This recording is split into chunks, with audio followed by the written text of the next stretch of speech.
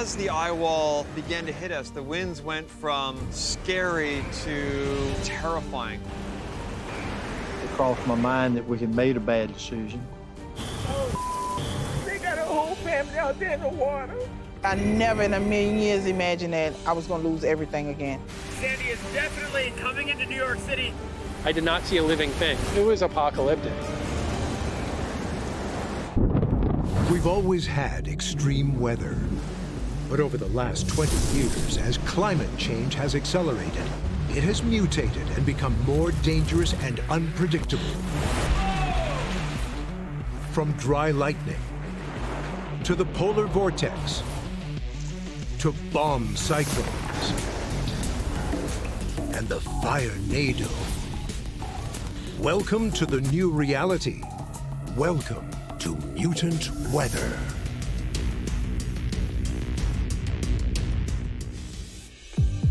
As the climate changes, heating up the Earth, megastorms are striking coastal cities around the world with greater frequency and intensity. If temperatures are warmer across the globe, both on land and in the ocean, we could see more moisture-laden storms. They could be more devastating. Fundamentally, what people have to realize is that the weather of the past in a particular location is not a good predictor of the weather of the future. Since 1950, as the population and industry have grown, more greenhouse gases are being produced, which in turn are trapping heat and causing the Earth's temperature to rise. Warmer oceans and moisture-laden air are creating the conditions for mutant megastorms. From Nova Scotia to New York, East Africa to South China, nowhere is safe. We've materially changed the dynamics of the climate. By burning fossil fuels, we've actually changed the chemistry of the atmosphere, and it's being realized in the form of the manifestation of extreme weather events. It's the extremes that we have to keep an eye on because those are what impact society. August 2017. In Houston, Texas, a typical late summer storm is brewing, fueled by distant Hurricane Harvey. Friday night, it started raining a little bit. It was off and on here and there. Mother of three, Aisha Nelson, follows along on Twitter as her mayor tells Houston to stay calm and stay put. I went to the grocery store because the mayor said we didn't have to leave, just buy stuff and keep it in the house in case we have to be stuck inside for a couple of days. We're going to expect a little flooding. I told my boys, I said, if it's storm and we get in here and the lights will go out, we're going to barbecue everything in the deep freezer. So they was like laughing and thinking it was crazy. For Aisha, Harvey is nothing she can't handle. I'm used to the flooding because we always have a little flood in the apartments I live in. What was really interesting about Harvey is that it happened in a place, Houston, Texas, and surrounding areas where they get a lot of rainfall and flooding. They experience flooding all of the time. And so people were like, we're used to flooding. This is not going to be a big deal. 12 hours after making landfall, Harvey is downgraded to a tropical storm. It appears the worst is over. It was clear, no rain, water, everything was dry. So that evening, we all were gonna go by my sister's house. So about 9 o'clock, I'm on my way to my sister's house. It started raining really, really hard. I could barely see. It was flooding in areas and everything. Veteran hurricane researcher Hal Needham is tracking Harvey's path. His reaction is very different from Aisha's. The night before Hurricane Harvey hit, I was in town, I was looking at the forecast, and my heart was just pounding. It was after midnight, and I could not sleep. And what concerned me was all the ingredients were there, that it was becoming more likely something catastrophic could happen. I felt like it was going to blindside a lot of people. There were no mass evacuations. A lot of people let their guard down, and so my concern was a lot of people are going to flood that have never flooded before. October 2018. High on the Florida Panhandle sits a sleepy town called Mexico Beach. While hurricanes come close, residents have managed to miss the devastation. My family moved here in 1953. We've been in business here since that day. Hey, Connor, where have you been? 66 years I have dealt with coastal living, coastal weather patterns, hurricanes, been part of many of them. Mayor Al Cathy is on a first-name basis with nasty weather. Hurricane Opal, Kate, Irma. We have years of looking and watching and paying attention to hurricanes. Everything always went somewhere else. Recent hurricane history seems to back up the mayor. The west coast of Florida is somewhat sheltered. Typically in that stretch of the country, especially getting farther east in the Panhandle, we haven't seen anything that strong ever. And this time, again, it looks like the pattern is holding and hurricane season is nearly over. In the northwestern Pacific, megastorms are called typhoons. In the Indian Ocean, cyclones. And in the Atlantic and Gulf of Mexico, hurricanes.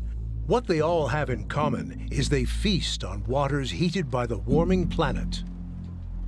The Atlantic hurricane season, which often affects us here in the United States, typically starts in June, but it peaks in September.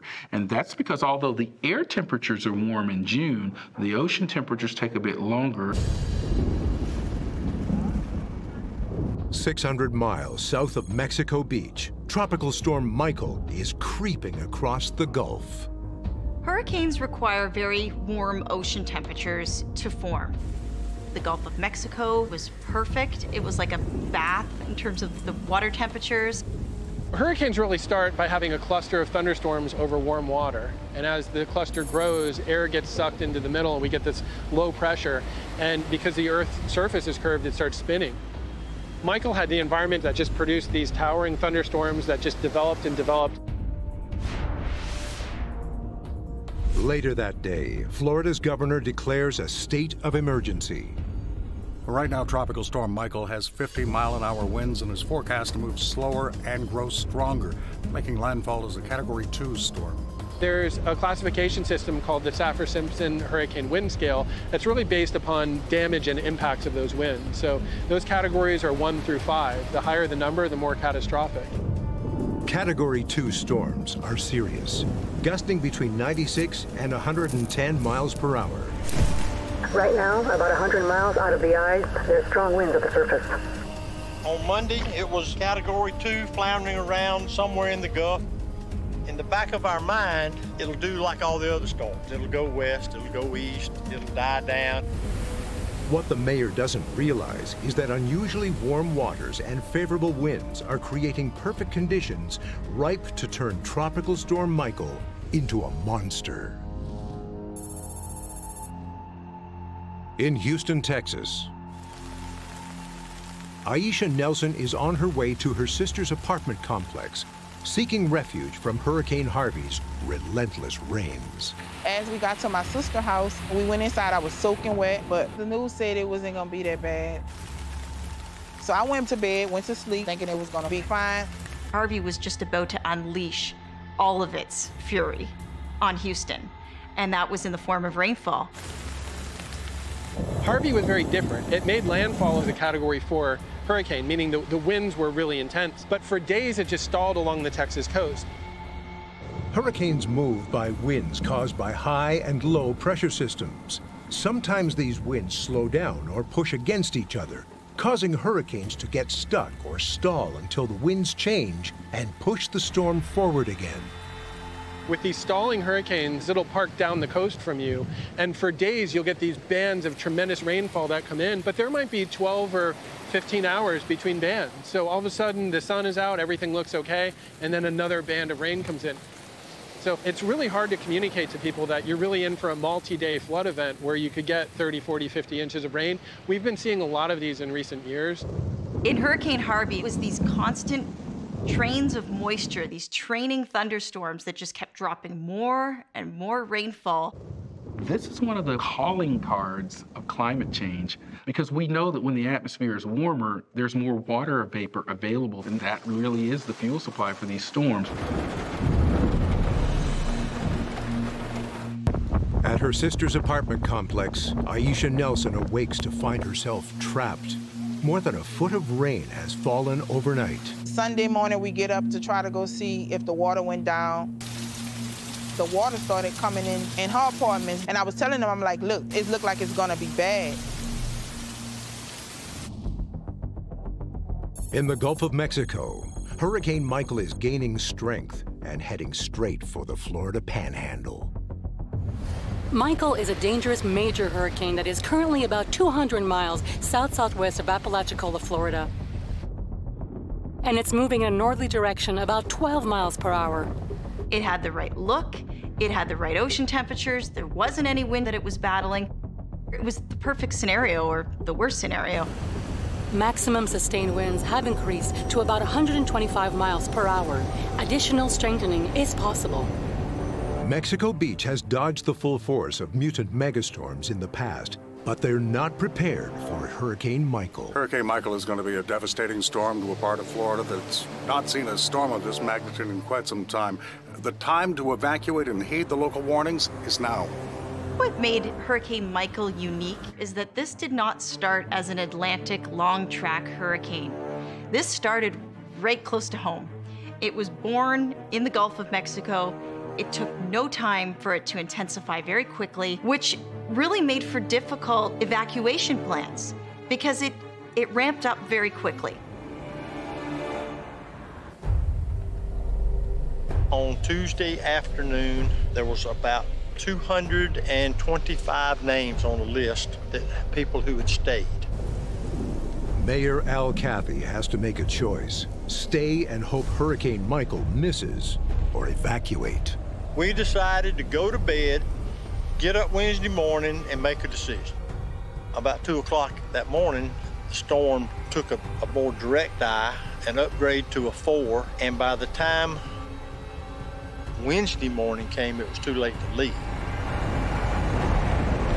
Scientists have a name for this sudden escalation of a hurricane's force. One of the things that worries me as a scientist about hurricanes is that we're seeing more rapid intensification. If you look at Hurricane Michael from 2018, a rapidly intensifying storm just before landfall. Rapid intensification is when a storm increases its maximum sustained winds by at least 35 miles per hour in a day. All of a sudden, you're jumping several categories of intensity in that last 24 hours before landfall. Since 1950, if we take a list of the 7 hurricanes that intensified most rapidly before landfall, 4 of those 7 happened since 2005. We're starting to see a lot more of these. Rapidly intensifying megastorms are leveling coastal cities and killing multiple people across the globe, including in March 2019 when Cyclone Idai devastates the coast of East Africa, leaving more than 1,300 dead, making it one of the most deadly tropical cyclones to hit the area. 2 months later, Cyclone Fani strikes, killing 89 in eastern India and Bangladesh, and causing $8.1 billion in damage. And in August of 2019, Typhoon Lakima kills dozens in China and brings severe flooding, forcing over 1 million people to evacuate. Something that's particularly concerning about climate change and extreme weather, as people with the least amount of carbon footprint or emission profile are most vulnerable. We know that these storms in general are projected to become stronger as climate warms. When people talk about, oh, we still have 10 years to avert the catastrophe, this is nonsense. And I think we're at a point where we all need to behave as adults and look at it clearly and honestly. We're morally obliged to do everything we can to try to do the right thing. Disadvantaged populations are going to continue to bear the brunt of floods, heat waves, and hurricanes. In Mexico Beach, Florida, feeding off the Gulf's warm waters, Hurricane Michael is mutating into a Category 5 megastorm. I was actually in Mexico Beach the night before Michael hit. At the time, it was a Category 2, expecting maybe it could be a Cat 3 or Cat 4. Really, the idea of it being a Cat 5 was really an outlier. We didn't really expect that to happen. Category 5 hurricanes start at 157 miles an hour, and generally they're getting up into the 160s, 170s, and those are maximum sustained winds. Those aren't gusts. It's just catastrophic. It can take a piece of straw and drive it through a telephone pole. Mayor Al Cathy is regretting his decision not to evacuate. We huddled up there and said, look, Let's just prepare, get us some water, get some things. It crossed my mind that we had made a bad decision. October 2012, 1,200 miles away from Mexico Beach and its population of just over 1,000, Hurricane Sandy is churning northwards, heading straight for New York City. Population 8 million. Possibly some thunderstorms near the center, which may make it a little dicey. And they're also reporting some turbulence in this quadrant. This is where the strongest winds were found. Is any fool in New York flying right now? Besides us. Sandy was an unusual storm. Most hurricanes, when they are at that latitude, are moving northeast at a very, very rapid rate. Out to sea, gone, they might affect Nova Scotia. Sandy made a left-hand turn just as it reached New York City. Hurricanes don't do that. Just a little past 5 o'clock here in New York City, and it's already starting to drizzle a little bit. Storm chaser Mark Robinson rushes to New York to observe this historic event. Usually when I get to an area where a hurricane is about to strike, everybody's been evacuated, there's hardly anybody on the streets, and it's kind of eerie. And yet here in New York, only a few of them had cleared out. So it was like business as usual in New York City, even though this was going to be an extremely damaging hurricane. We're already seeing significant impacts from the storm, and the worst of it is about to hit. This is dangerous. If you don't need to be outside, don't take the risk. It's all about where the storm hits, not so much about how strong it actually is. There's just no other part of the United States other than, say, Los Angeles that has that many people and that much potential for infrastructure to get damaged.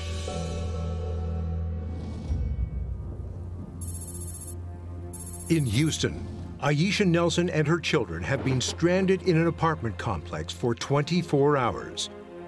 The rain keeps coming, and floodwaters are over 2 feet deep. The water started reaching up to like the 3rd step in the apartment. My friend's daughter said the water is coming in through the back and it looked like her walls are starting to cave. I told her, I said, start unplugging everything in the house at the bottom so it won't catch on fire. And so I told him to fill the tub up with water so in case somebody has to use the bathroom, we can still flush the toilets and stuff. I told everybody that we need to go upstairs. Facing an unprecedented flooding disaster for Houston, everyone in the apartment turns to Aisha. I have 3 boys, but I also have their friends with me too. I was responsible for other people's kids. So it was like 7 kids I was responsible for. Not only did we have the Hispanic neighbors came from the other side, then we had another set of family coming where we were at. So and now it's like 30 of us. We all just sitting in the room. I had to go in survival mode to where I had 30 plus people looking at me.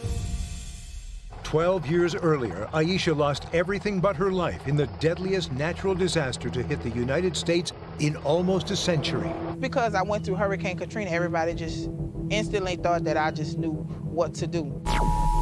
Hurricane Katrina is now designated a Category 5 hurricane. We cannot stress enough the danger this hurricane poses to Gulf Coast communities. Katrina caused more than $100 billion in damage and over 1,800 deaths. My house was maybe 10 minutes away from the 17th Street Canal. That's the main levee canal that controls all the other levees. So once that levee broke, my house was underwater. The water had got as high as up to the roof. This is a family of what looks to be 5 people completely stranded. Your family make it out okay? I don't know. I still haven't found my mommy and my 2 children. With Katrina, I cried for a couple of weeks because I was like, I don't have nothing. I lost everything. I have no baby pictures of my sons. I have none of that, no memories or nothing. Everything is gone. I never in a million years imagined that I was gonna lose everything again.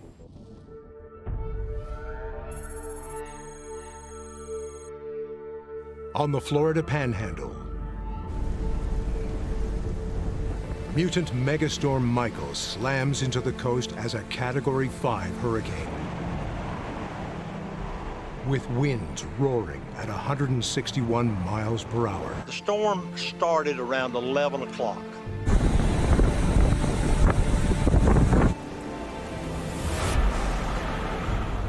I knew within 30 minutes that it was a different storm than Mexico Beach had ever experienced.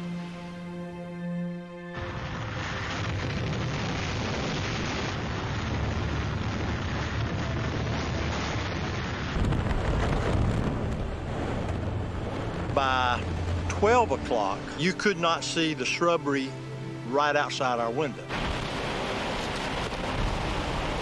We could hear, of course, things hitting the house,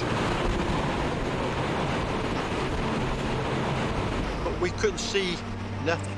And it was eerie to not know what was going on outside other than by sound. We huddled up and prayed and hugged everybody. Al Cathy is blindsided by a mutant megastorm phenomenon called a whiteout. Sometimes when you're talking about a winter storm, we talk about whiteouts. It can happen in a hurricane too, where the water droplets and the rain are moving so fast that you literally can't see 5 to 10 feet in front of you. And it's just a wall of water. The entire world turns into white fog. Storm chaser Mark Robinson is on the ground as Michael makes landfall. The thing that I remember most about Hurricane Michael was the roar. It's the kind of thing that you don't hear as much as you feel it. As the winds began to really ramp up, we knew that the eye wall was approaching, strongest part of the hurricane. And as the eye wall began to hit us, the winds went from scary to terrifying. We have big glass windows and doors, and you could see them flexing from the pressure.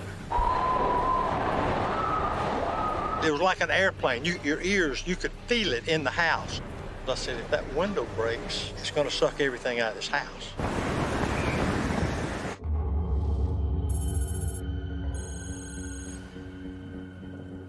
In Houston, residents are desperate. Floodwaters are over 3 feet deep, and there are reports of multiple drownings. We just got rescued out, so this is the first time we even seen how much water it has been, so it's crazy. I have never experienced anything like this. I didn't even imagine that it was going to be this catastrophic. Aisha Nelson, her family, and neighbors are trapped in a tiny apartment, watching the floodwaters rise higher. That day, the rain was coming down so hard. When you step down into the water, it would have been up over your head almost. And I can't swim, so I was so terrified. People is drowning. The people underneath the bush over there, and they holding on. They got people on the roof over there, too. Oh, my God. By Tuesday night, Harvey has dropped more than 50 inches of water, and there's no end in sight. We don't have no food. I haven't ate in 2 days. No water. My baby is dehydrated. All my baby doing is sleeping.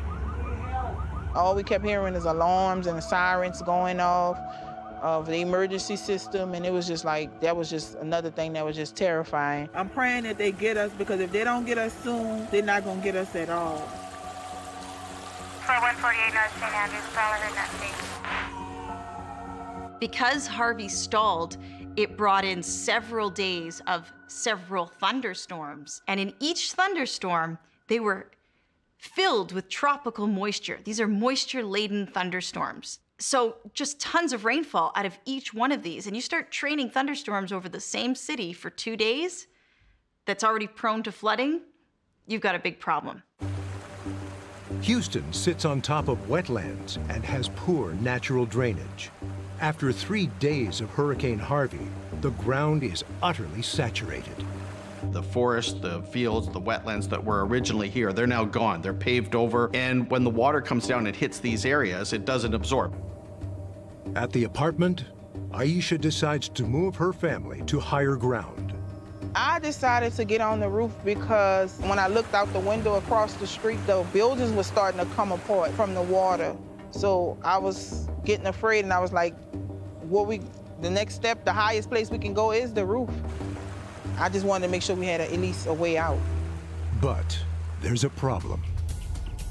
This window pane right up here was about the size of the window.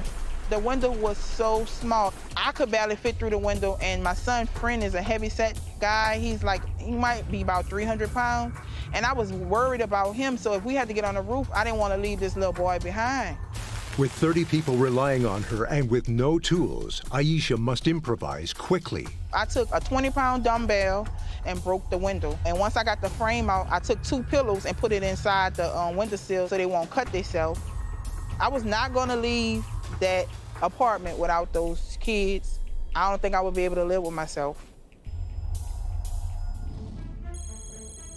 On the Florida Panhandle, mutant megastorm Michael is unleashing absolute destruction. Right now, you can barely see beyond a football field ahead of you. The trees are blowing sideways. Where I'm looking at from the foyer of this hotel, the wind just blew open the exterior doors. Yeah, it's bad. It was full bore. We're in the middle of an eye of the storm. We have sustained winds of over 150 miles an hour. The house hit my house, by the grace of God, held together. I have never seen the likes of anything like this, never. Michael was a scary storm. When you're talking winds over 250 kilometers an hour, that takes apart buildings. That means debris is flying through the air. If you're in a car and you get struck by a steel pole, that's going through the car. It's not even gonna slow down when it enters your body.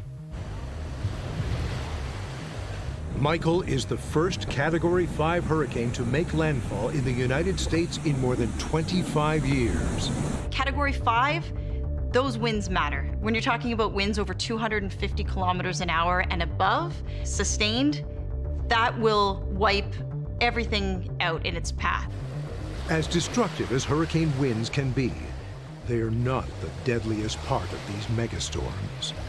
We often think about the hurricane wind because that's what the category number is based on, but really what kills most people is the flooding. So about 50% of people die from saltwater storm surge.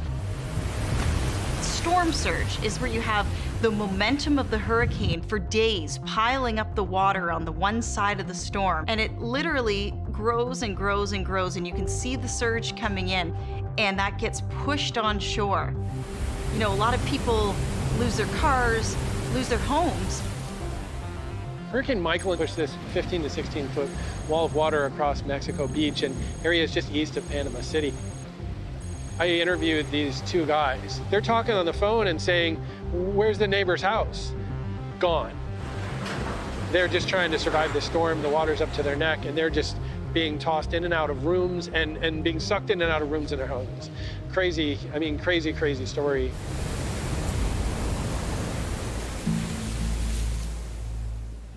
One of the biggest threats of climate change is sea level rise.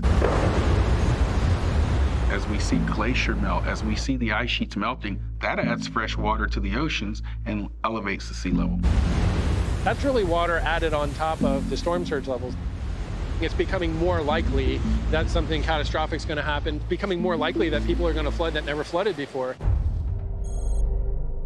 On America's eastern seaboard, Hurricane Sandy is mere miles from making landfall in New York City.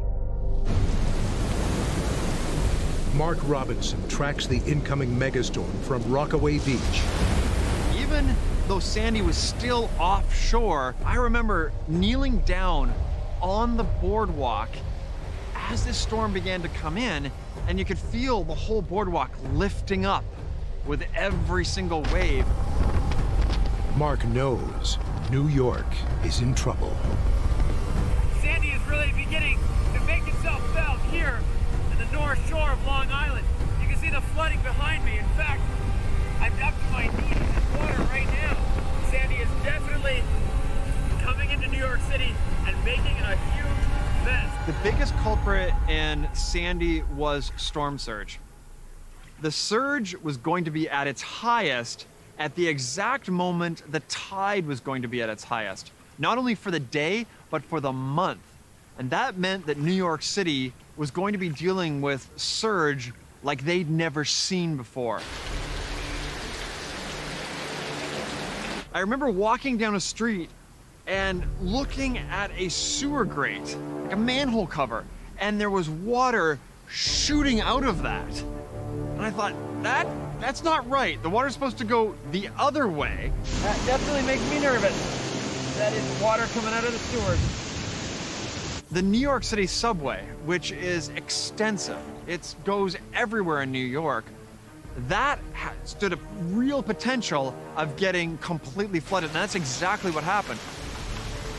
A hurricane really produces a storm surge that has several destructive elements. The initial storm surge pushes in very rapidly, can cause a loss of life. It can cause, a lot of damage to buildings, but then the salt water stays around for a while and it can soak into the ground. Buildings can start to corrode and fall apart.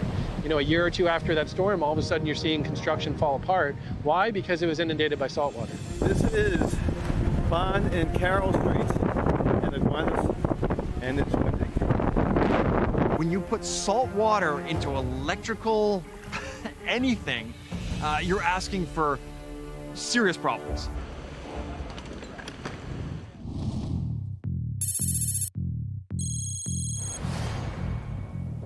In Houston, with floodwaters cresting at 60 inches, Aisha Nelson has run out of places to seek refuge from Hurricane Harvey.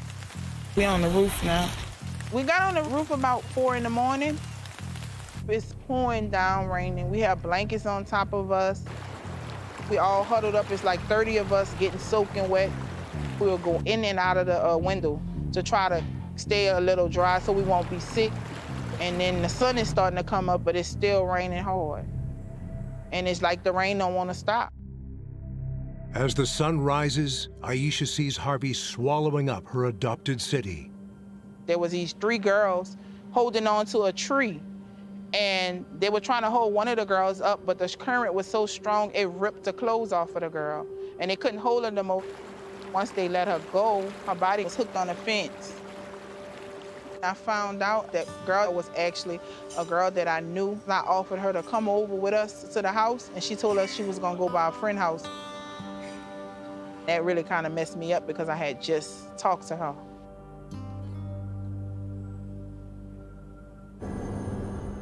Aisha is running out of time and hope.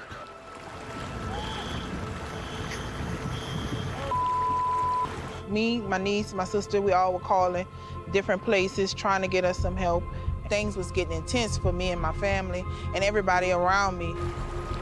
I see 3 dead bodies. Lord, please help us. I just knew that we needed help. And Facebook was my only platform that I had at the time. I was just really trying to get out of harm's way. It was terrifying that it was so much water and it was too much water to drink, so I was afraid. It's just unbelievable. We never experienced anything like this. Aisha's desperate pleas for help go viral. Rescuers are dispatched. But Aisha, her family, and 25 others have to brave Harvey's treacherous floodwaters to reach them. Once we came down off the roof, we had to go outside. The water was over the cars, but we had to walk through that water to get to the boat.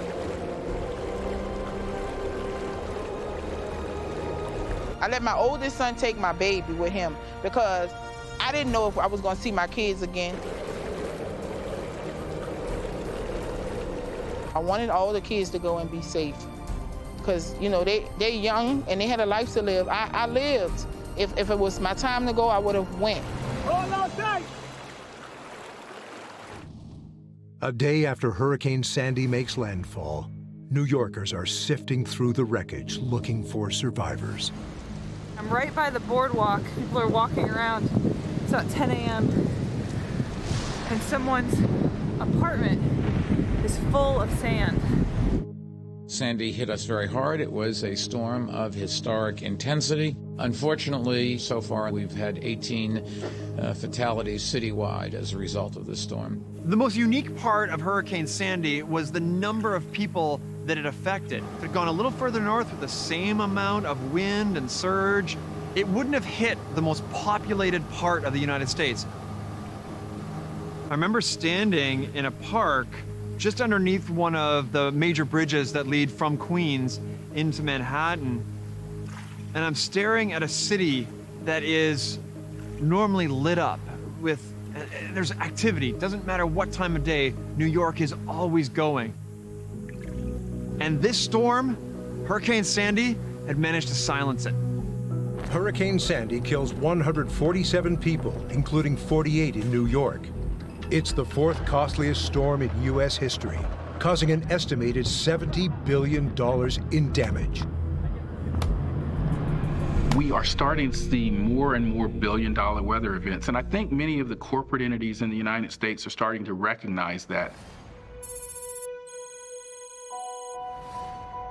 On the Florida Panhandle, residents awaken to the ruins left by Hurricane Michael's winds and storm surge. We are in Mexico Beach. This is a total mess. This morning, Florida's Gulf Coast, Panhandle, and Big Bend are waking up to unimaginable destruction.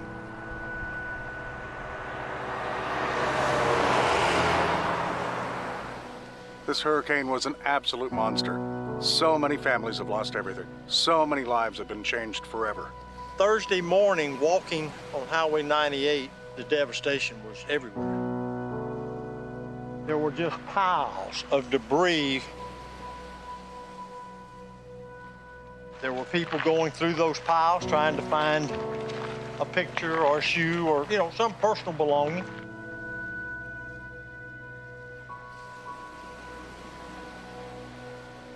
It destroyed our water tank, it destroyed our civic center, it took our fire department away, it took our police department buildings away, it took our meeting house.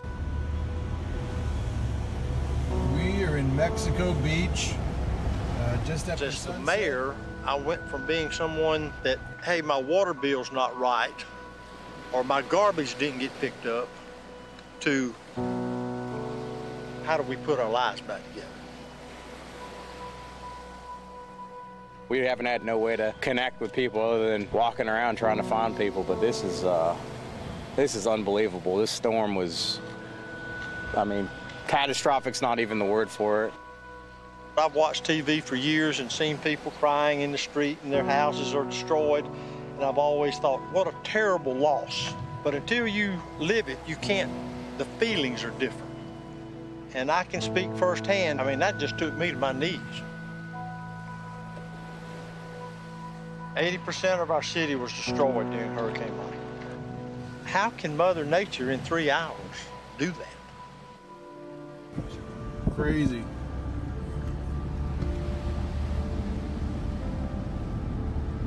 I ended up hiking through a swamp for 2 hours. I had to traverse over new ravines that were cut from water. I did not see a living thing. I didn't see any flies, any mosquitoes, no birds, no fish, no snakes or frogs or reptiles, nothing. It was like the whole world was dead. And I think what happened is it pushed in such a violent storm surge. I didn't see the carcasses of any animals. I think it just sucked them all out to sea. We had 4 fatalities. But considering the level of devastation, to me, that's a miracle. I hate that we had any fatalities, but to see what our town looked like, I think that's a miraculous number. That's the 3rd largest recorded storm in the history of the United States that's ever hit a populated coastal area. Can you imagine what Mike would have done to a more densely populated area?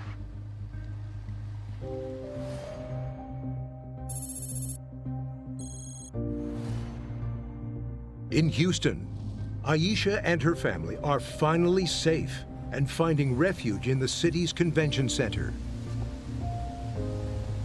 I cried like a baby because I was just so happy it was safe.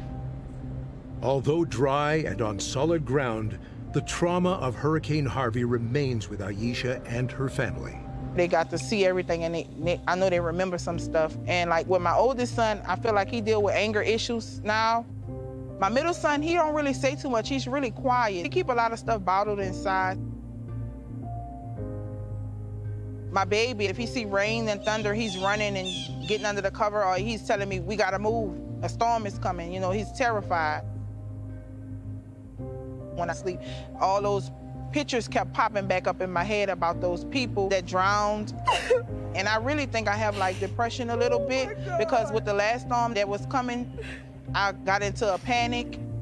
I'm starting to live life to the fullest and trying to do things that I never done before, because I know that life is not promised and things happen within a blinking of an eye. All evidence points to a reckoning with mutant weather. We know the climate is changing, it's warming. Sea surface temperatures are warming. We're seeing storms intensify more rapidly. We're seeing other storms stall out and dump tremendous rainfall. I don't know how well you can hear me because of the wind, but it is about 6:30 in the morning on Maniwaki. In September 2019, a new mutant megastorm rapidly intensifies before making landfall. Category 5 Hurricane Dorian stalls over the northern Bahamas.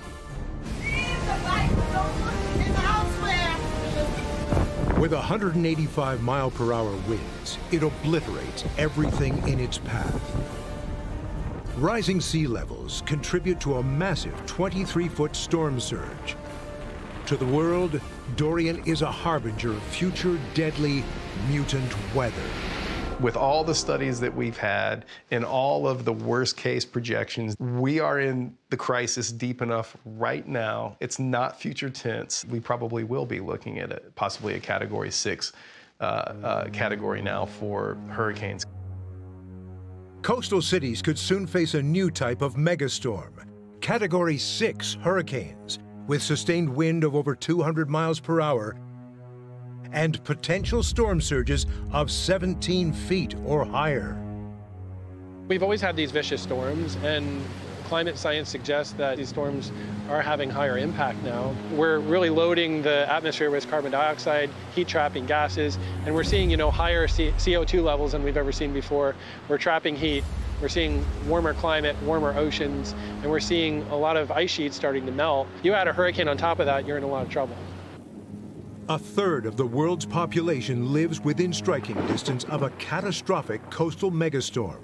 And with each hurricane season, more and more lives are impacted by living on the front lines of mutant weather.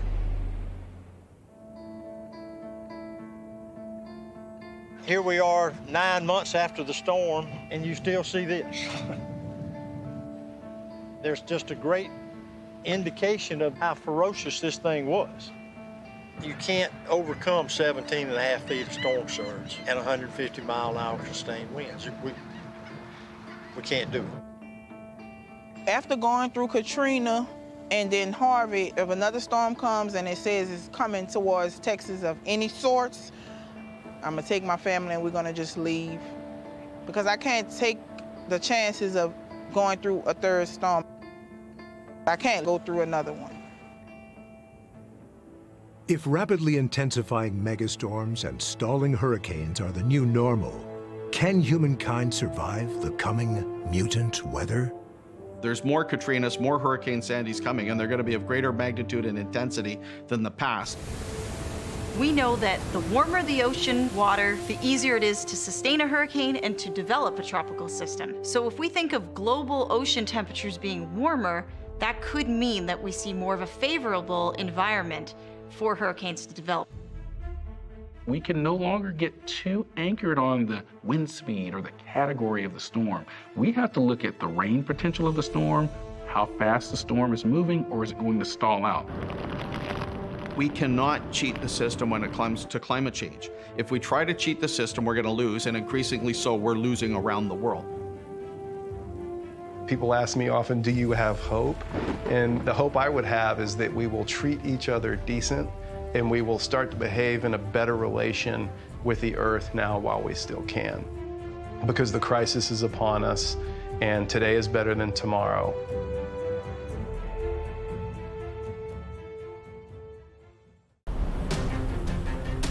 They come out of nowhere, boom, zero visibility, and that's terrifying.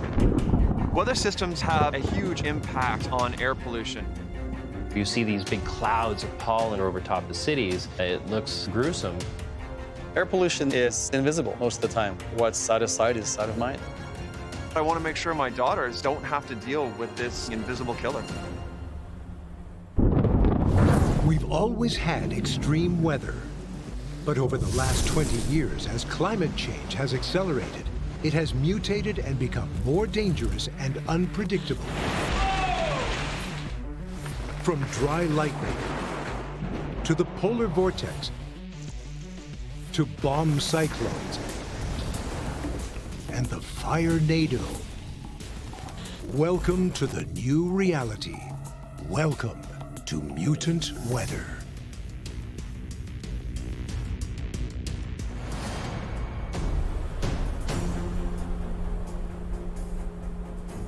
Humankind is watching our planet warm at accelerating, alarming rates. A hotter Earth and shifting weather patterns are worsening air quality, fueling dust storms, and suffocating our major cities. Climate change is all about change in the atmosphere. It's weather systems shifting from one place to another, whether it's wetter or drier, hotter or cooler. That's going to affect the level of air pollution in the air. Climate change will have potentially dramatic effects on different parts of the world for air quality. From the southwestern United States to India and China, the world could soon be facing an air apocalypse. When people think about climate change, they primarily think about change in temperature and warming. But the other thing that we tend not to think about so much, which is also extremely important, are the changes in air quality that we have produced over the last few decades. For over a century, our industrialized economies have been burning fossil fuels and belching pollution from smokestacks and tailpipes. This includes greenhouse gases that trap heat, warming global temperatures. It's been increasing a lot faster in the last few decades because we use a lot more fossil fuels than we used to. And those gases, of course, are retaining energy and allowing the world to slowly but surely warm. As warming increases, so too does air pollution. Air pollution is too much the wrong stuff in the air at the wrong place in the wrong time. We have, along with the emission of carbon dioxide and the emissions of methane, introduced into the atmosphere unprecedented levels of lead, sulfur, cadmium, small particulates in the atmosphere, on and on and on. A lot of nasty things that dramatically impact our health. Close to 10 million people a year die from bad air quality. We have huge numbers of premature deaths coming from areas that are affected by severe air pollution. We're in the age of mutant air, with deadly smog, suffocating pollution, and epic dust storms threatening our lives. July 9th, 2018. It's a dry and dusty summer in Mike Olbinski's hometown. Based out of Phoenix, Arizona, I chase storms for a living. Phoenix averages the second lowest amount of rain of any U.S. city, just 8 inches per year, creating the right conditions for mutant storms called haboobs. The haboob is basically a dust storm, a wall of dust. And it has its origins from the Middle East. It's an Arabic word, much like the word monsoon, which we also use out here. In Arizona, some of North America's largest haboobs form, usually during monsoon season between June and September, when the state gets up to half its annual precipitation from frequent thunderstorms. And this July, monsoon season is expected to be true to form. July 9th, 2018 was one of my favorite haboob chases of all time. The elements are aligning for a mega haboob, potentially one of historic scale.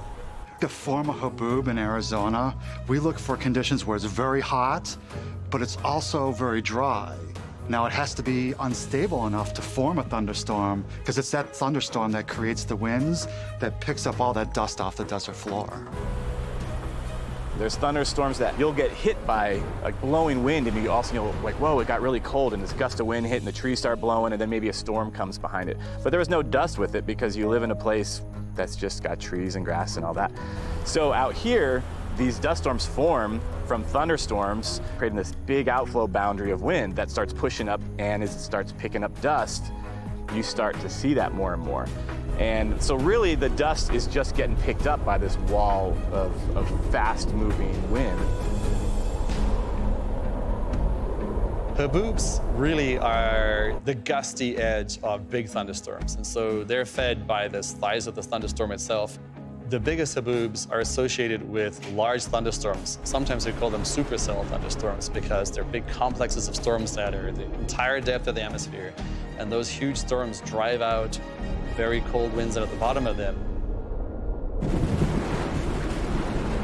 There are different types of thunderstorms: a single-cell thunderstorm, a multi-cell thunderstorm, and then the big gun, the supercellular thunderstorm, which is a whole other ball of wax. So that's where we're talking about something really different, and that's rotation in a thunderstorm. A supercell is one that actually starts to rotate, and that has to happen due to wind shear. So when we have winds coming from different directions with height, we can get the entire thunderstorm to start to spin. And when a thunderstorm starts to spin, it can sustain itself for hours and produce a powerful downdraft that creates a haboob. When the rain-cooled air falls from a thunderstorm, it increases its speed. And like pouring a glass of water on a table, it spreads out in all different directions, picks everything up that's on that table. So that downburst is doing the same thing with the desert.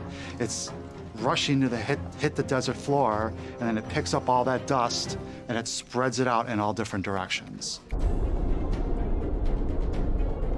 A downburst is when you've got such cold air coming in from the upper levels of the atmosphere to the surface. And when that happens, we can get this cold pool sort of out ahead of the thunderstorm, and it often will form a shelf cloud, which are really remarkable to see, and they look like these, almost looks like the end of the world or a big spaceship coming your way. But what that is the cold air is pooling out of the thunderstorm, and that can create very strong winds. And these strong winds are coming directly out of the thunderstorm, and it can accelerate as it gets to the surface. So if you can grow a big thunderstorm and it happens to pass over a very dusty surface, such as a dry riverbed or abandoned farmland, then it will kick up a lot of dust, and it can transport those over neighboring areas, whether that's another farm or whether that's a large city. Anticipating a monster of a storm, Mike checks its progress. Waking up on July 9th, looking at the models again, they held consistent for 3 days straight. A very strong line of storms moving off northeast of Phoenix, where these cliffs and storms love to form on there, and the models just had a big, heavy line moving right through town. And I knew if they move through Phoenix and keep going southwest, they're gonna pick up dust, because that's where it happens. Not only are they gonna be good, they're probably gonna cause damage. So there was like a little bit of nervous excitement for that day. But this storm is unlike anything that Mike had chased before. Ottawa, Canada. Don Jurgens and Daniel Coates track airborne pollen, and they're seeing some surprising things. Pollen bursts or pollen storms. Pollen vortex is also something I've heard. We see a much higher than normal pollen level in the air at certain times of the year. It's a large amount of pollen being released all at once, and you've seen things happen in Carolinas, in Australia, and in South Africa recently, where you see these big clouds of pollen over top of the skies or over top of cities, and it looks gruesome. Doppler radar can even pick up these pollen grains as they're moving across the landscape. Changing weather can make pollen events much, much worse. If air masses aren't moving and you have the same air mass over you for day after day after day, and the pollen season is underway, it can really produce heavy amounts of pollen. So we can start to see the pollen levels go from low to medium to high to very high, and that can really affect people that have allergy issues. Climate change is creating more days with stagnant air masses that keep pollen trapped at ground level. Pollen is a huge issue. It is something that affects millions of people worldwide. Pollen affects up to 25 to 30% of the population in any given country, and so it has a huge impact on both the economy and people's health. Here's what happens when pollen invades the human body. Pollen creates an overreaction in your immune system, Your immune system sees something coming into it that's foreign, and that's why you see people who get sick. You might get watery eyes or a runny nose, coughing, even asthma can kick in. And folks who have asthma problems really have to be careful. It is a severe issue for human health and human quality of life, and the fact that we just accept it as an everyday issue baffles my mind, because people suffer dramatically. Some of them, it's almost debilitating how much they suffer from seasonal allergies.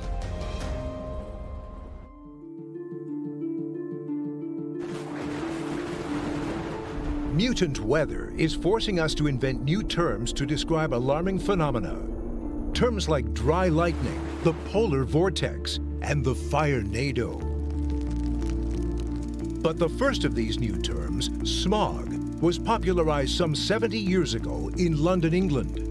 It was brutal. The smog in London was nasty. It was a result of burning a lot of coal without a lot of restrictions on the smokestacks. So it's just all that smoke was going into the lower-lying air, which was combined with actual fog. In the 1950s in London, and they had a lot of smoke and fog at the same time, and they contracted the two words together to say smog. The name smog sticks and quickly spreads around the world. Since then, though, we've really expanded it to consider modern smog, which would be photochemical smog, the kind of thing you get over a large city like Los Angeles, for example. Smog doesn't come in one shape or form. It comes in a variety of ways. That's what's so insidious about it. Low-level ozone, for instance, add into that particulate matter, mix all that together, shine sunlight on it, and now you have this horrific mix of chemicals that sits at a low level, sits right on top of your city. These days, photochemical smog, or just smog, is really a product of car exhaust and vehicle exhaust, and sometimes some smokestack exhaust, and other nasty air pollutants reacting in sunlight. Together, this big soup they form is called smog. And there are alarming signs that global warming and changing weather are making modern smog much worse.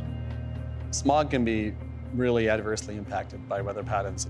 The more calm or still that the air is, the more stagnant it is, the more likely it is for any kind of emission, smoke, tailpipe, whatever it is, to stay right where it is and not be blown away. And the more it can build up in a confined space, the worse and worse it gets, the higher the concentrations will be. Under normal conditions, the sun heats the earth, warming the air closest to the ground.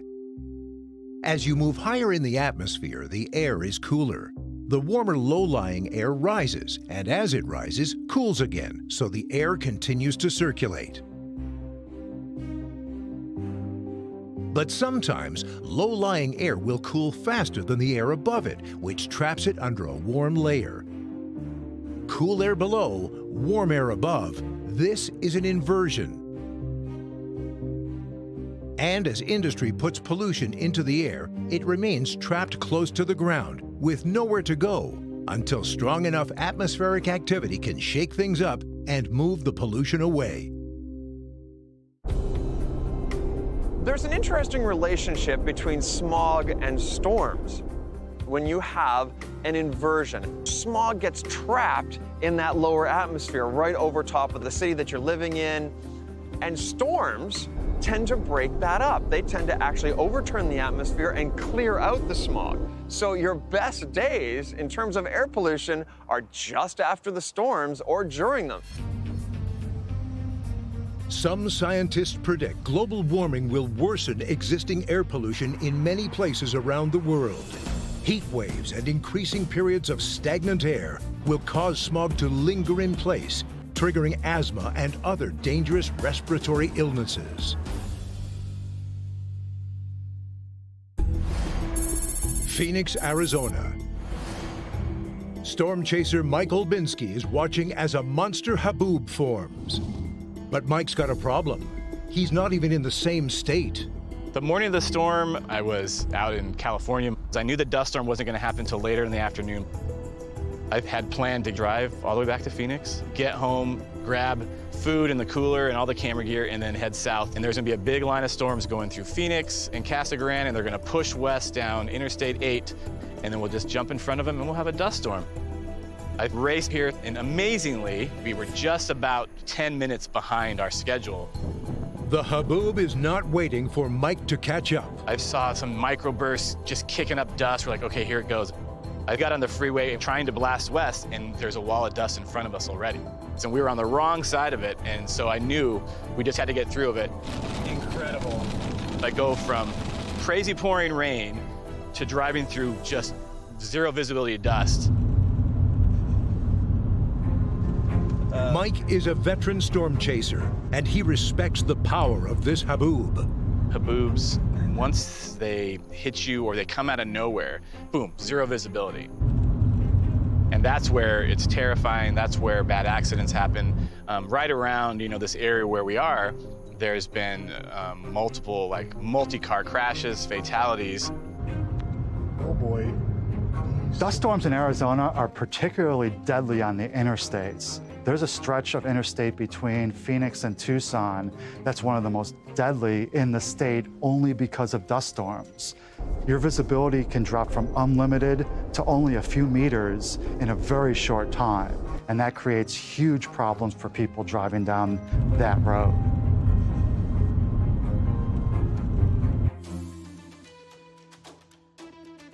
But haboobs bring another danger. These towering clouds of dust carry serious health risks.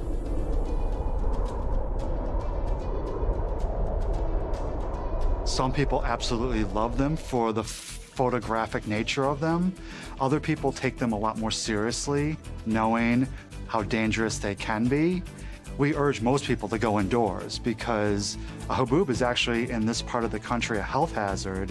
It carries spores and fungus that if you inhale, potentially can make you very sick. Haboobs here in the Southwest contain a mixture of very coarse sand, which makes them look spectacular, but they also have much finer particles in them, or they can have other chemicals in them. For example, if that dust originates over old farm fields that has fertilizer, then those chemicals be carried in the dust as well.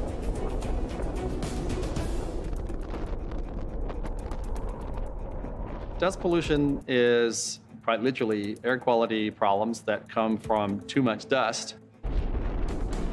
Dust exposure can affect our health mostly through our lungs. When you breathe in dust into your lungs, the natural thing is for that dust to be trapped on the mucus inside your lungs, and you might cough or expel it in some way, or your body itself has cellular mechanisms that will help get rid of it through your body. But sometimes it can be overwhelmed, or it might not be able to do that. A warming world will cause deserts to expand and create far more dry, dusty landscapes that can taint the air we rely on. When we inhale dust, the effects can be immediate. We can be caught in a dust storm and be coughing and hacking right away, or they might be far more subtle effects that take years or even decades before we notice the health effects. There's an analogy called the boiling frog. And what this is the idea that if you put a frog in a pot and slowly turn up the temperature, it won't notice that it's being boiled alive. Air pollution is just like that. If you live with it for years and years and years, you won't notice that your lungs are being eaten alive. The biggest challenges health-wise from particle pollution tend to be lung problems, of course, because you're breathing them in, but they can turn into other things. Heart disease, breathing problems, even cancer. Depending on who you are or how concentrated they are, can really be pretty nasty. July 9th, 2018. Driving outside of Phoenix, Mike is white-knuckling his way through the storm. After I punched that wall of dust, there's not very many stops on that interstate, but there's an overpass that I love, and it's Beagle Valley Road. We're up about 30 feet, so you can see the mountains, you can see the desert floor. When I'm out chasing and I'm on something good, I literally cannot stop the car fast enough. I'm sometimes getting out of the car almost before I throw it in park, and I will throw my door open and race around to the back, and sometimes I have my cameras on the tripods already. Anything I can do to shorten the amount of time from stopping to setting up my camera, I do. And then I turn around and look at it. Oh my God. Yeah, if you pull over. And it just basically came right at me. Wow. Wow, wow, wow, wow, wow. Mike is now face-to-face with a colossal haboob as its surrounding storm generates 45,000 lightning flashes. In person, a haboob can be kind of terrifying. A mile tall, touching the base of the clouds with massive clouds building over them, 100 miles wide, and dense and churning, and they can be freaky to kind of see coming at you, especially, you know, if you haven't experienced them before. The big wall of dust associated, that haboob is really due to the thunderstorm winds collapsing, and it pushes out across the entire desert floor, picks up all that dust, and it looks like a big wall of dust. It might be moving at you 20, 25 meters per second. And so it might look like it's not coming at you, but it's really progressing. Monster epic haboob right here. This thing is unbelievable. It started becoming spookier with big old thunderheads building over it. The wall of dust, sometimes they come and they're just a wall of dust with some clouds over it, but if you have a big towering thunderstorm above it, they look so scary. Ottawa, Canada. Don Juergens and Daniel Coates have been analyzing a vexing increase in pollen pollution. No easy thing to do, given the nature of pollen. It's too small to be able to see with the naked eye, with the exception of the yellow ring that you get around puddles after it rains. It's not like air. You can see it, but pollen is pretty much invisible to the naked eye. So people inhale it and they have no idea they're actually inhaling the pollen. To track increases in pollen, Don and Daniel developed a way to make the invisible visible. The samplers themselves are located at usually 5 to 6 feet in height, and so it's representative of the air that we breathe. It rotates at 4,500 RPM, and it spins for 1 minute and it's off for 9, and it does this for 24 hours.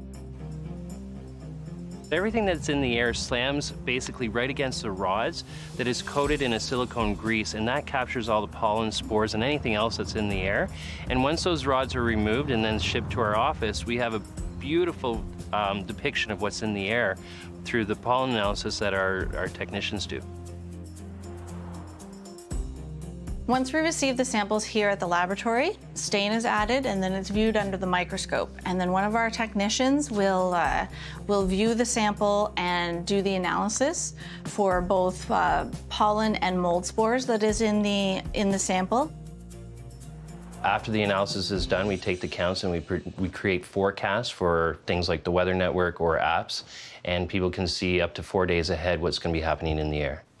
And when they crunch the numbers, what do Dawn and Daniel find? We have over 25 years of data for most of the sites across Canada, and what we're seeing is a large increase in pollen year over year in some of the major metropolitan cities across Canada. See, allergy is just getting worse and worse every year. It's a trend that worries weather watchers outside of Canada as well. And if we continue to increase the pollen, we may start to see folks who haven't been allergic to pollens in the past now become allergic because there's just so much of it in the atmosphere. Phoenix, Arizona. It's 5 p.m. and time is running out for Mike Olbinski to chase his storm of a lifetime. Haboobs are powerful, but also short-lived. Early on in the day, it felt like it. The models were very consistent, and as we were out chasing, the storms exploded just like they were predicted. But once they hit the ground, giant dust storms are also unpredictable. The monsoon is pretty tough to forecast. There's different spots of the state where it's just going to be drier and there's less vegetation, and that dust is just going to feed into it and make it even better looking. And if a wall of dust starts traveling over an area where there's more vegetation or a city, it starts losing its intensity. So for me, I'm always thinking, where is this thing about to get good? Haboob was kind of moving to the southwest. We're gonna go west, stop again, and then we'll see it. Got to Gila Bend, pulled over to a wide area that I know, and waited, and waited, and waited, and the dust never came over the mountains. I'm like, did this day just end? I was so excited about 20 minutes ago, and now I see nothing. And that dust storm had just careened off to our right to no man's land, and there was nothing else. And I thought the day was done for a second, and then I was looking at radar and noticed the storms coming through Phoenix were so strong, and they were pushing down right towards us. That's gonna come through and create the dust storm that we've been waiting for. Radar is the biggest tool that we use when we're storm chasing in the field. Basically, radar is sending out a signal to the storm, bouncing back to the radar, and collecting data. And we use that to see, how heavy the rain is. We can detect snow. We can detect hail. So went west a little bit more, pulled off in front of a farm, and sure enough, start seeing dust in the distance start coming again. And I'm like, here we go. It may not be great, but at least we're gonna get some dust. And it comes through this farm and picks up, and it hits us, jump back in the car, go west again, probably like 10 miles, jump out, and all of a sudden look back, and all of a sudden this wall of dust has just changed into something even more incredible than the first stop. Dust is the food coloring of the air, and you get to see the dust churning and swirling and what the wind is actually doing. And at one point I had, a tight frame on it, and I'm looking at it through my camera, and it's just this wall just slowly marching across, and there's mountains there, and the mountains are just dwarfed by this massive wall and the clouds above it.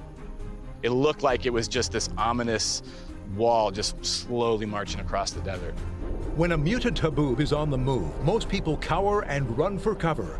But storm chasers like Mike see things differently. And then the chase is on again. And then jump in the car again right before it hit us, kept going again. We stop again, and it's even better. It was so incredible. I just had to stop right there on the freeway and turn around because I did not want to miss what I was looking at. And I stop and I just look up, and it's just a mile high. And stretching across me, you can see just the folds, the density of it. Some of them can look like, an orange kind of like washed out wall of dust. This looked like a living organism, and it's the density and the churning and stuff was unbelievable. And I'm running around just trying to take pictures of this and that and whatever I could to capture it.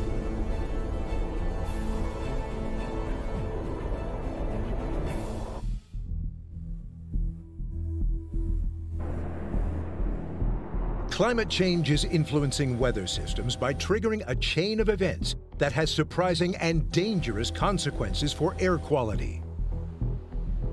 Exactly how climate change is going to have an effect on air quality in the future is one of these questions that we're doing a tremendous amount of research on. I've talked to a lot of atmospheric scientists. One of the aspects that they've seen with their research is this clustering of events. Rather than having storm systems moving across the planet at a regular pace, at a regular time, what we're seeing instead is these storm systems are stopping. This is new behavior for storm systems.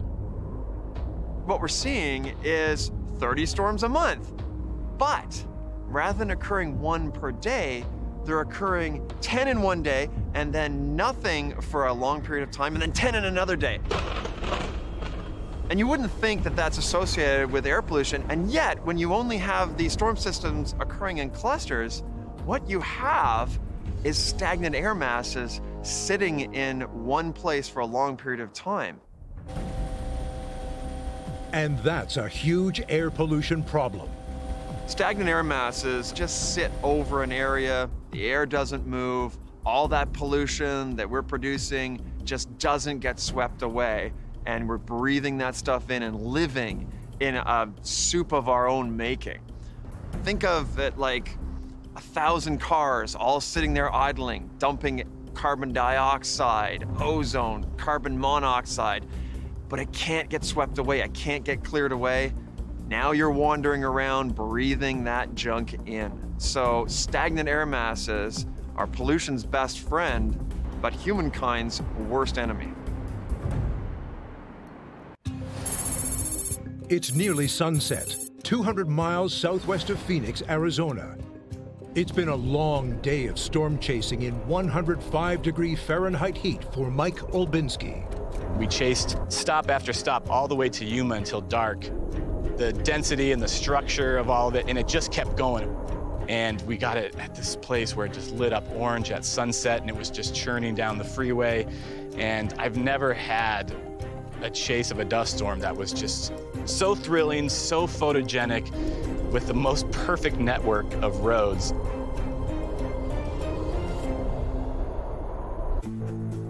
A mutant haboob is thrilling to a storm chaser, but its surrounding storm snaps trees, drops hail, and creates life-threatening conditions across the Southwest. Flights are canceled and streets are flooded in Phoenix. This haboob must have traveled over 150 miles.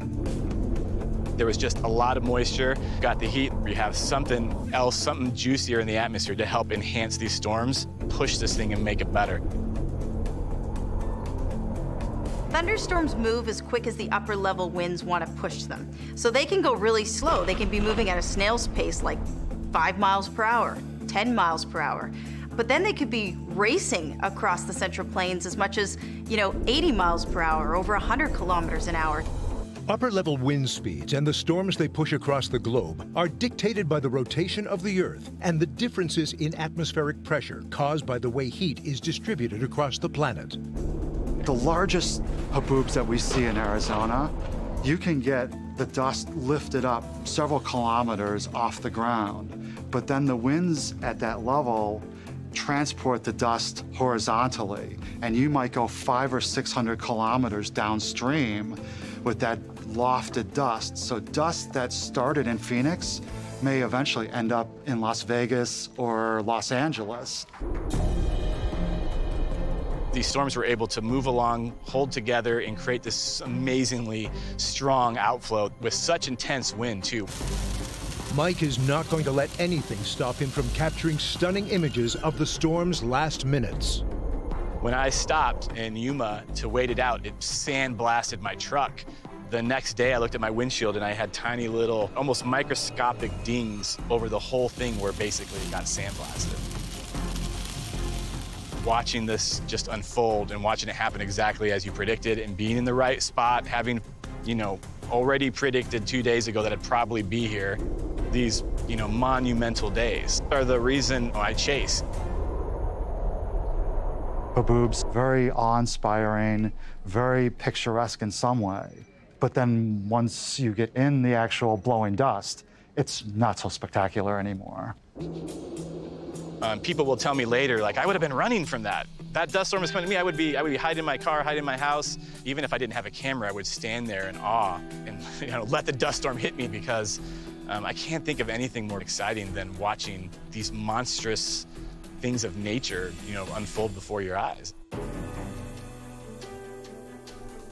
Burning fossil fuels puts pollution in the air and heats up our atmosphere. That extra heat worsens pollution by shifting weather patterns which create the right conditions for poor air quality, choking citizens from Cameroon to India to China. Officials are closing down factories and schools, as well as restricting driving during periods of severe air pollution.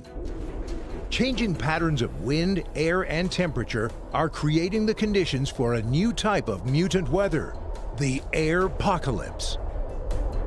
The Chinese airpocalypse refers to the issue of significant air pollution. There's a couple of reasons that you're dealing with such a horrific problem in China, and one is the manufacturing issue, but the other half of it is that they are dealing with dirty energy sources. They've got lots of coal. They're trying to catch up to the Western nations, developed nations, by using whatever energy source they've got, and one of the easiest and cheapest ones is coal. At the same time, in their winter, with very calm, stable conditions, so that the pollution builds up near the ground in higher and higher concentrations, to the point where you literally can't see between buildings anymore.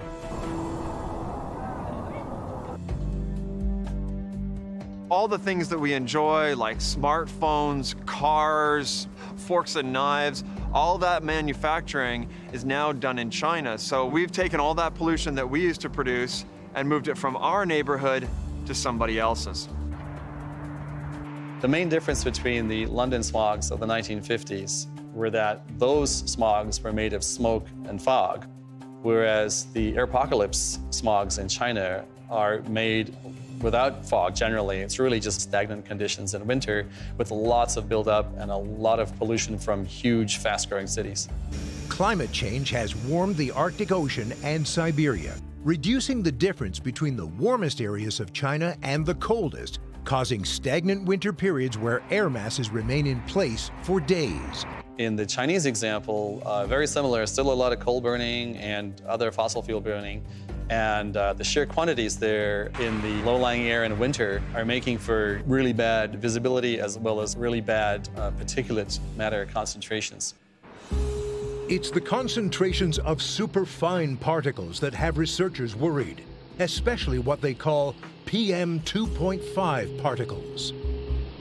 PM 2.5 particles refer to particles in the atmosphere, really dust and very tiny particles of soot that are 2.5 microns or less, so very small, almost invisible.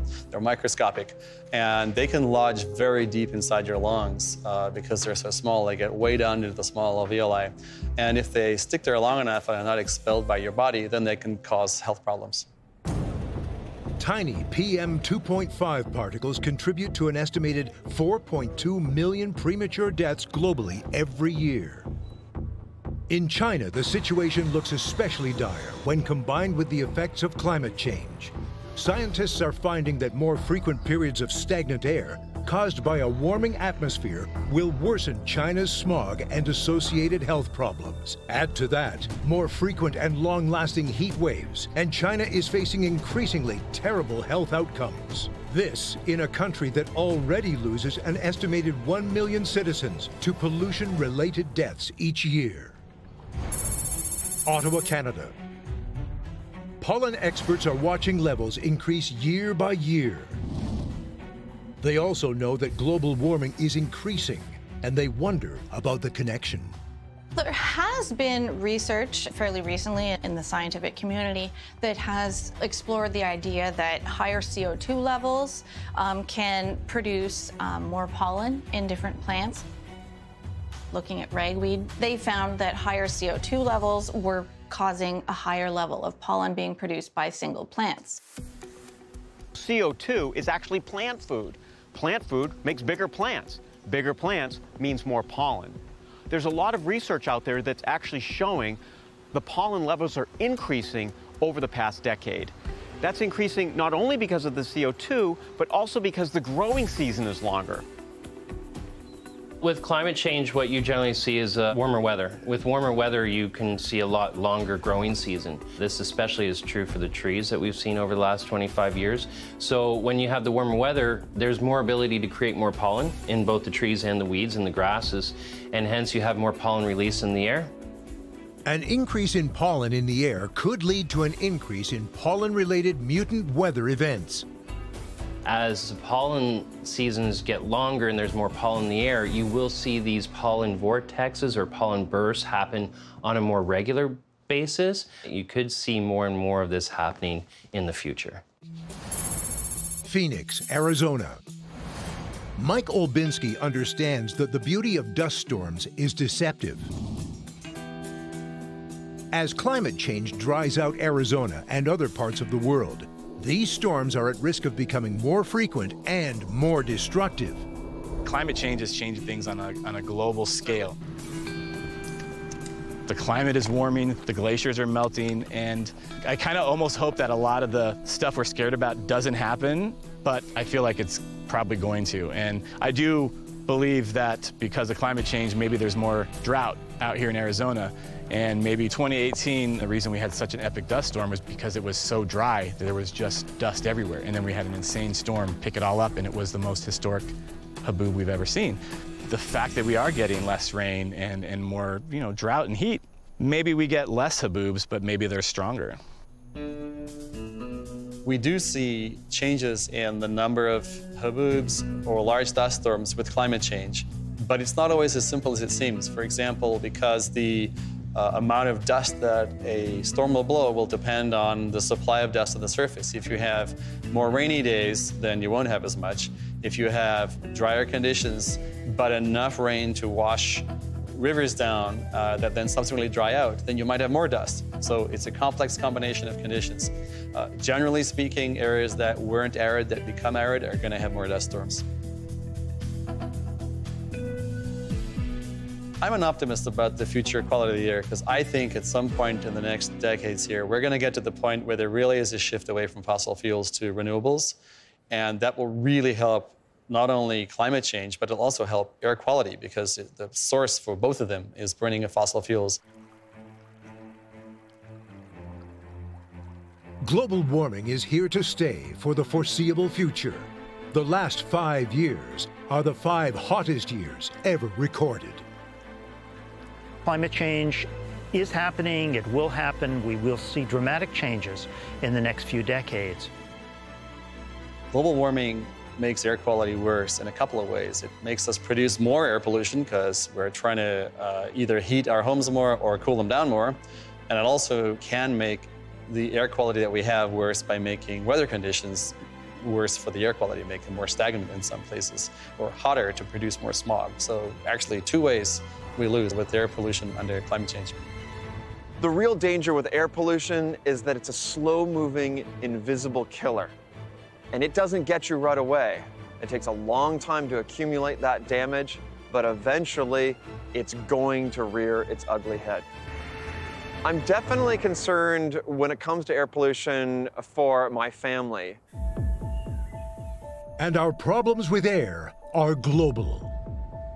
Emissions and smog and smoke can travel great distances across oceans. It can sometimes take days or weeks for it to do that. But if, in fact, we can measure on the west coast of the United States, we can measure the odd air mass arriving that has all the signatures of Asian air in it. And of course, there's air from North America that makes it over to Europe. When pollution is blown away, it just goes downstream.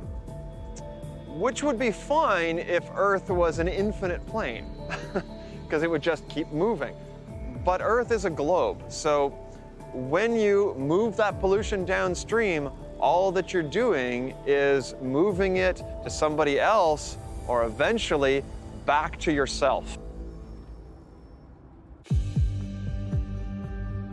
Climate change will enlarge deserts in the southwestern U.S., northern Africa, the Middle East, and Australia, creating more places where haboobs could blast people with sand and dust. Asthma kills more than 350,000 people worldwide each year. A warmer world will create a longer growing season for pollen-producing plants, risking thousands more deaths each year. And as we continue to burn fossil fuels, pumping more harmful pollutants into the air that sustains us, climate change leads to more stagnant summer days. The more than 4 million premature deaths we currently see each year from air pollution could continue to rise.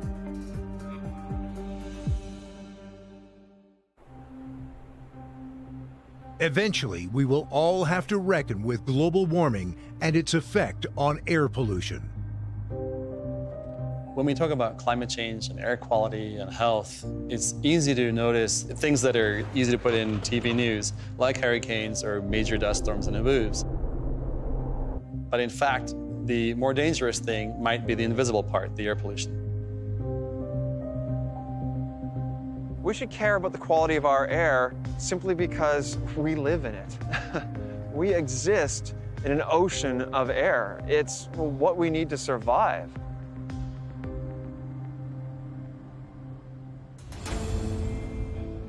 The billions of tons of chemicals we add to the atmosphere each year have mutated the air we rely on for our survival.